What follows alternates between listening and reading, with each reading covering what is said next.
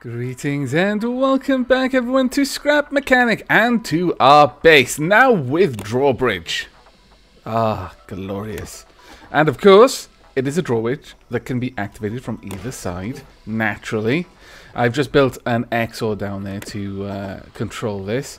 I had to rebuild our gate, no different from the last time, well perhaps a little tiny bit different in hopes that I won't have to rebuild it again, but Scrap Mechanic does suffer a little bit from loading the game. I saved out, and when I came back to record, the gate was kind of just glitching through the wall. Kind of like the lift. For a moment, my heart sank. But I have, I believe, fixed the problem. Now, in this episode, we're going to be doing a little bit of a science-y episode in preparations for building our first real flyer. And when I say flyer, I don't mean just something that can you know, kind of hover in the sky. I kind of want to make a rocket, but a pilotable rocket, or a fighter jet, or something like that. I don't dream small. I may dream impossible, but I don't dream small. Now, the first step to doing anything like that is to get a gyroscope system for dealing with the craft's instabilities.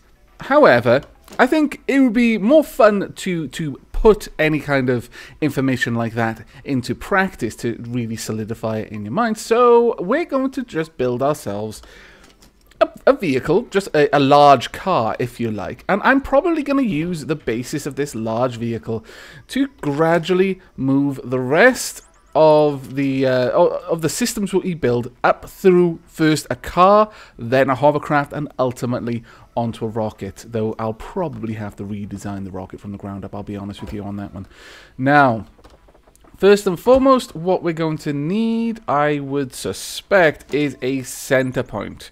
A gyroscope is going to need a very specific center point to operate with. So I'm going to draw this line down there, and that's going to be the center of our vehicle, and we'll have a bunch of metal on the other side.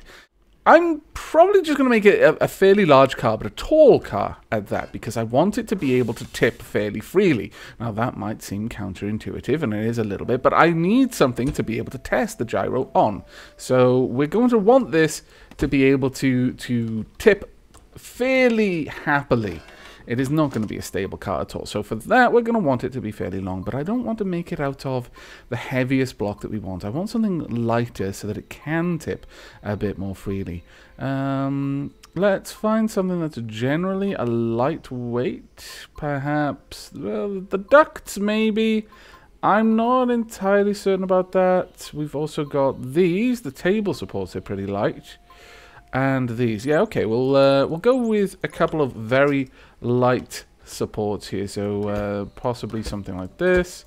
We just want to extend out the vehicle a little bit, and you know me, I like to make them look fancy, even if they're not really here for looking fancy. I've got a problem, I suppose. Right, there we go. That's good enough for me. And this is where we will attach our wheels, right at the front. So we'll just draw this out. No, not quite that wide. And that should be good enough, I think. We'll have the wheels mounted in that little recess there. Perfect.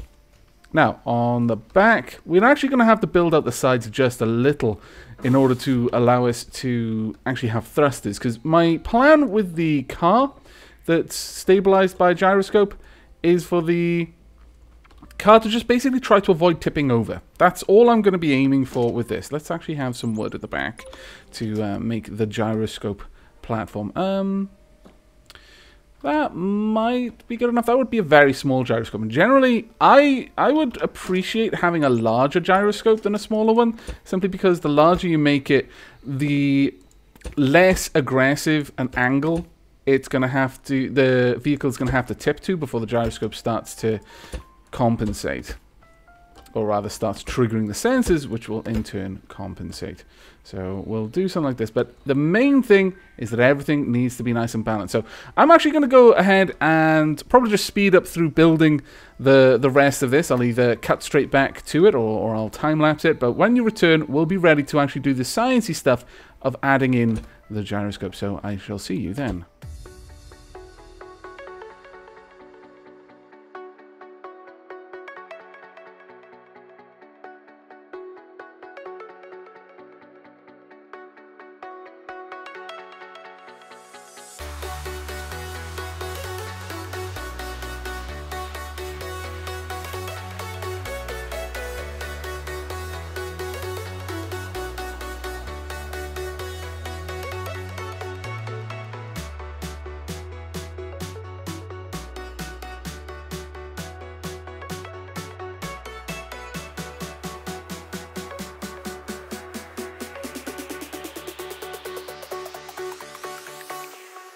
Jack it up.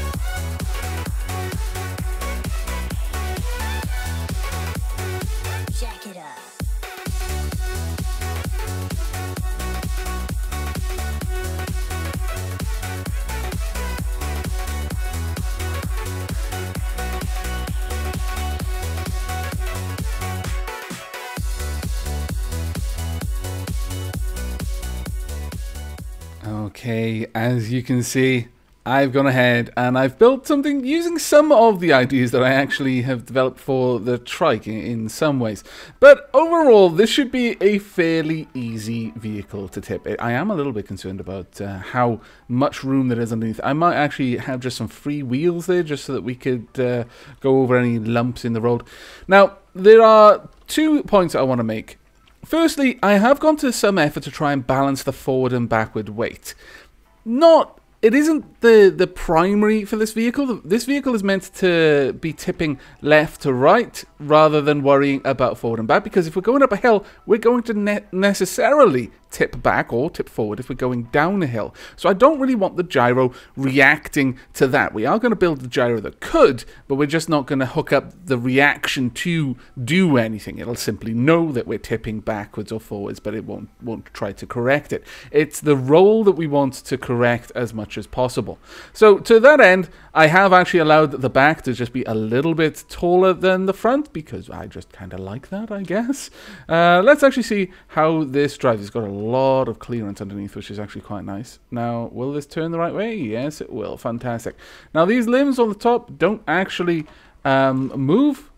They don't reposition or anything like that. This is not the objective here. I actually need to give this engine a little bit of... Oh, no, come back. Come back, you. Haha. Got you. That's right, you scoundrel. I need to hook you up. There we go. Ah, there we go. Ah, it's fantastic just be able to walk under the car. Right, let's see. Will this actually get anyway? I've given it all of the drive in the front. That will prevent us tipping up too badly in some places, but I strongly suspect we're about to beach ourselves on this hill. And it's more curiosity than anything else. Oh no, we actually made it across. Oh, okay. I'm a little bit impressed with myself. Alright, well, now, we'll head back to the base. Ooh, turning circle on this is like trying to turn a barn. In fact, we might actually be able to fit some cattle on this. I've built a land ark, everyone. Oh, this is fantastic. Right, let me get back to the base. And then we're going to start work on the gyroscope.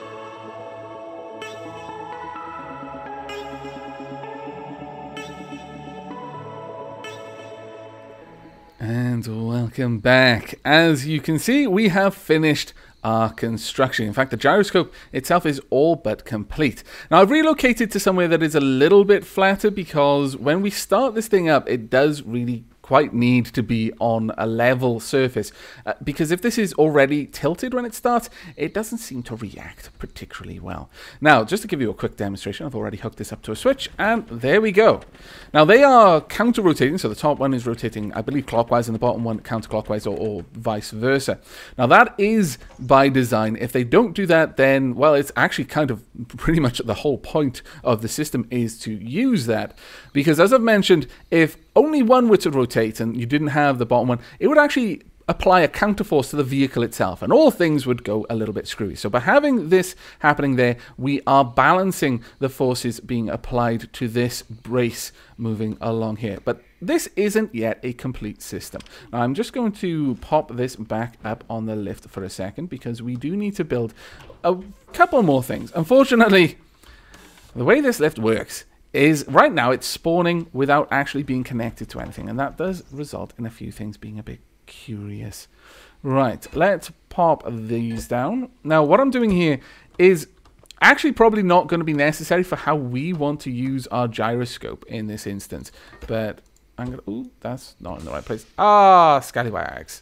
Whenever I disconnect something, when the lift starts disconnected like that, it seems to remember, oh, I'm not actually attached to the lift. Never mind. Scoundrels, you. But let's get this all sorted out if I can. Can I? Sorry, a bit of a frog in my throat there. I cannot. Also, that is way too low. That is much lower than I was expecting. Okay, very well. Probably shouldn't make it that long anyway. No, no, come on, come on. Nah, let me back. Yes, that'll do. I accept. I'll make it too long. No, that's not what I wanted to do. Ah, damn it. Why must you be so finicky? Stupid thing. Also, I'm smacking you the wrong way. No, come back. I'm sorry. Violence is never the answer. Ah, drat. You were behaving so well before. Showing me up on camera, you scoundrel, you. Right, okay, so there we are. Now, I'm just going to reset it again with the lift, and then we'll have a proper look at this. Now, the idea here is that we're going to be using sensors. The sensors will be set to detect the roll and the pitch of the vehicle. So you want the sensors in line with this bar to control pitch. Now, I always get the terms wrong. What I mean to say is up and down. The nose pitching up and down. I believe pitch is the right one. I do apologize if I'm using the wrong one. Again, English not my first language. Though, honestly, I don't feel that is a reasonable excuse. I'm speaking English, so I should make sure I'm using the right bloody words, whether it's my first language or not. Right, here we go. There we are. Okay, so the idea here is fairly simple, actually. As the vehicle is moving around, this is relatively going to be free of the forces of the vehicle, so it will tend to rotate independently. That's why the bearing over there and the bearing here are not hooked up to anything. We don't want any outside force really affecting them other than gravity. Now, the rotors here are going to be keeping this more or less level outside of something actually hitting into them. So the idea would be that as we're moving around, this will remain level with the horizon regardless of how this vehicle is moving. So for example, if this were to start dipping down or pitching, I'll just simulate that with an extra weight there. This would start to move down, this sensor would trigger, and it would register that the front of the vehicle is currently tipping down and the rear is rising up, and then you could have some thrusters firing to try and compensate. And the opposite is true. If this was rising up instead, then it would be a signal that the nose is rising. Now, what we're actually interested on this particular vehicle isn't whether we're pitching, it's whether we're rolling. So I need to make a separate system, but much the same in its aim, and that is to register the movement of this specifically. If this starts to list one side or the other, then it's going to tell us that the vehicle is starting to roll. So let me simulate that by popping a little bit of extra weight there. And there we go. So this is telling the vehicle, or rather the sensors, right now that we're rolling to the right and that we're going to need to compensate to try and balance out. So let's get rid of that. There we go. Now I'm going to have to reset the vehicle again, unfortunately. I'm sorry, there's going to be a lot of resetting while I'm explaining this. There we are. Now, the idea would be that we would use thrusters to compensate for the roll. Now, on a car, we're only really caring about the roll because generally I want to be going up cliffs or down cliffs for that matter, so I don't want this trying to fight against me when I'm doing that.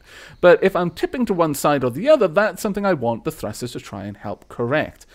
Now, with this, I do want to give a bit of a shout out to another YouTuber named Snow Crash.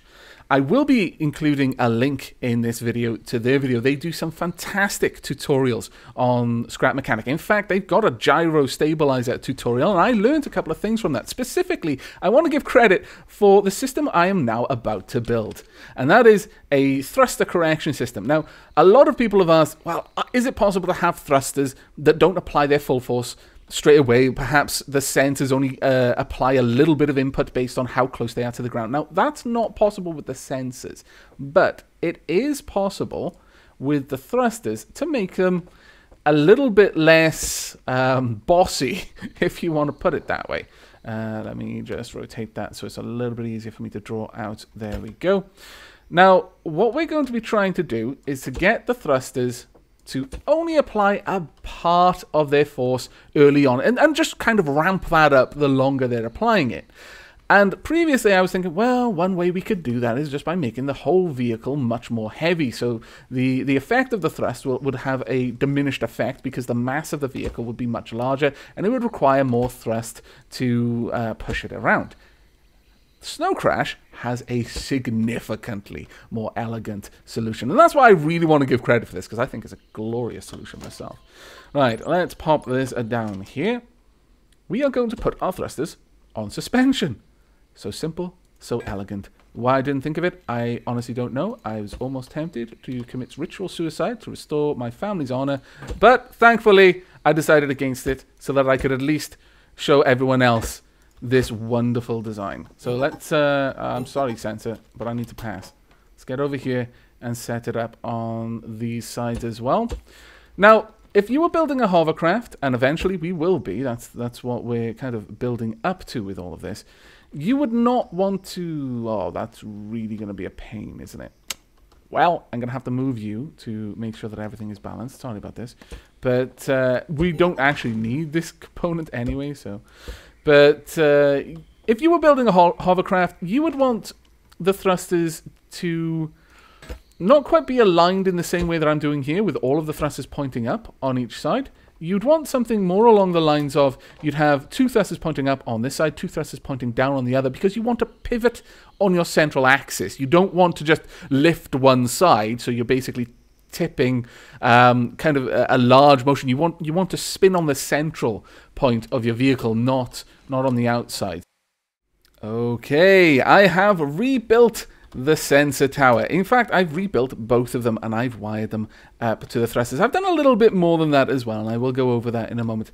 This sensor really does need to be so far forward that it's not likely to be triggered by this when it triggers. So this really does need to be this far out. And that this needs to be just a little bit shorter so that this doesn't accidentally trigger it. I mean, if it's pitched all the way forward or back, it probably still can, but in that case, it should be triggering it anyway. Now, over here, I had to move this thing all the way back. Now, the reason why I needed to do that is I realized while I was setting this up and positioning this thruster, I was going to try and put it in the middle. And then I realized, oh, actually, it'll trigger on this. And then I realized, well, actually, where it was before, it would have triggered on this anyway. So there's a words to the wise. Make sure that the sensors are only going to trigger on the parts that you actually want them to trigger on. I mean, you probably already realized that. I'm just a bit derpy. So this sensor stack will only trigger now on the gimbal as it rotates. And you may also notice that I've just changed a little bit of the cubes that I'm using for the gyroscope itself. One of the problems that I've noticed with scrap mechanic is that blocks are the actual building material blocks seem to be the only blocks that have don't apply friction in any way. You may have noticed in my trike video that when I had these corner pipes going around the other side of the wheel, sometimes it would jam the wheel as if it was applying friction, even though it was not connected or shouldn't have been connected. Well, in this case, what I've done is I've gone ahead and I've just replaced those joints over here with blocks, because this is actually an incredibly important connection. I need to be absolutely certain that when this pitches up or down, that this is free to move with it. Not that we're reacting on that, but if this doesn't move with it, then it will eventually throw out the entire gyroscope. A small problem will affect the whole system. So even though we're not trying to react on that, you really do need to build the system to be able to, even if you're not going to be paying any attention. So I've made sure that these two blocks should be frictionless, and because of the weight concerns, I replaced these blocks, and since I was already doing it anyway, I did the same thing over here as well. But it's very much the same system you saw me build earlier, and it is now time, at last, for us to see if the thing works. So, let's see, is that wobbly at all? No, not too wobbly. I probably could expand those limbs a little bit, and honestly, I think for any serious design, I would. Now, the way that the thrusters are hooked up, I'll just quickly cover this. The top sensor is hooked up to the left thrusters, the bottom sensor is hooked up to the right thrusters, or as far as facing forward for the vehicle. Because if this limb of the gimbal starts to rise, it means that the gimbal is trying to remain level with the horizon, which means the left has been rising quite aggressively. So I need to push that left side down. The opposite is true if this side of the gimbal starts to lower, then these thrusters will need to fire. Obviously, it would be the reverse if it was set up on the other side. So hopefully now, we're going to see that as we go over hills, we've already seen the thrusters pulse, but let's try and test this out a little bit more aggressively. Now, this vehicle is actually fairly stable as it happens because it's got such a wide wheel arch, but let's see, that should be tipping. You'll notice the gyroscope is staying level with the horizon, very nicely so. And hopefully, if I just send one side up over that, it'll start pushing down that side. It's aggressively trying to compensate for the fact that there's a hill underneath my wheels. Obviously, it can't help me with that, but if I were taking this at any realistic speed, then that hill would have caused me potentially to have quite a lot of problems. So these thrusters are really aggressively making sure that I stick to the rules, and that this is a car. It has wheels. It should be on the ground. It shouldn't be flying. Cars don't fly. Awesome ones do. But this is not quite an awesome car. It will eventually be an awesome hovercraft. Again, that is why I've built it in the way I have, is because I intend to evolve this design. I just wanted to get a gyroscope that actually worked first, and I figured the best way to test that out would be to use wheels. Now, if we try and specifically tip this, let's find a place that would or should be able to do that. Again, I've actually made this car frustratingly stable. Let's see if I can try and convince this to try and tip over by going up this at an angle. No, absolutely not. It's barely even moving. I'm loving the gyroscope. I'm trying to keep my camera on that right now, and I'm not really focusing on the road. Bad me. Should be looking where I'm driving. Okay, there's one way that we can test this out. That is punk. Alright, enjoy. Okay, that high, and the sensor can no longer see the gimbal, but it's actually balancing this vehicle fairly well if you think about it, since I'm only lifting one side. Let's move that to somewhere that isn't quite the center. Let's see, I want it to be about there, I would say. And given how much we've been tipping this, that gyroscope is still doing its job fairly well. There we go. Let's keep going. You really want to flip over. I know you do. Let's help you along, shall we? I'm sorry about this. It is going to hurt. I'm not going to lie. I don't want to hurt you, though. Just keep going. No, it's not going to. It doesn't want to play. I actually think that perhaps I should. Oh, I'm sorry about this car. I'll rebuild you, I promise. Okay, well, it was kind of balancing for a little while. I think if we take the other one up, it's far too much of a tip now. It can't quite see the sensor anymore to balance it.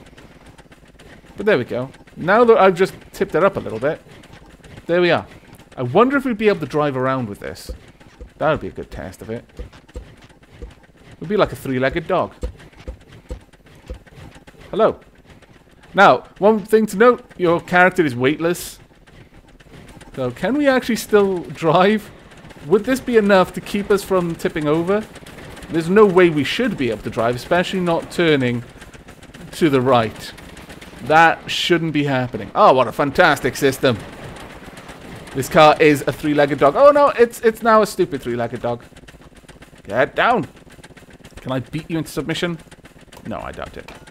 Okay, well, I need to get back to our base, so let's just give it a little bit of a tip. There we go. Good enough. I do need to be a little bit sensible then, I guess. Let's see. There we go. I'm surprised that any part of you is trying to dip. Now, if the thrusters were applying all of their force straight away to the vehicle, then I'd probably be overcompensating, especially when it was trying to balance because my left was rising. But given everything, that suspension is doing the trick. Don't pay any attention to that. That used to be a TARDIS. I say used to, and that is actually wrong because it never was a TARDIS. It wanted to be one. It failed. It failed me spectacularly. We're not going to talk about it. Let's go find our new home. I think it was somewhere in this direction, away from the failed TARDIS. I will build you one day, TARDIS. It will happen. I'm loving this. I can't believe I'm actually driving with such a lopsided vehicle right now.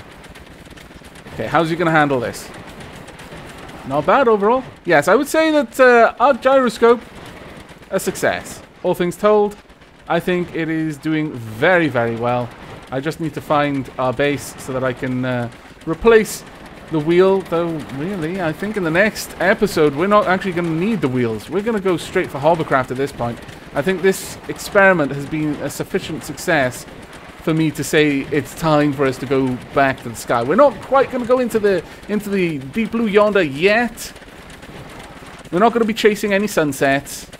What we will be doing, though, is trying to move around without being attached to the ground. If that is a success, then the next stage after that will be a rocket ship. Oh no, don't embarrass me now. Come on, you can do this. Come on, car. There we go. Well done, Gyroscope. You keep that car in line. Right, well that is it for this episode. I hope it has been informative. I hope you've enjoyed it. And do remember to go check out Snow Crash if you're interested in more of the science behind this. I hope I've explained it sufficiently. But if you do have any more questions, you may find the answers there. Or you can just drop me a comment on the video and I will do my best to reply. But that is it from me. As always, I hope you've enjoyed and will be joining me for the next. But until then, do take care.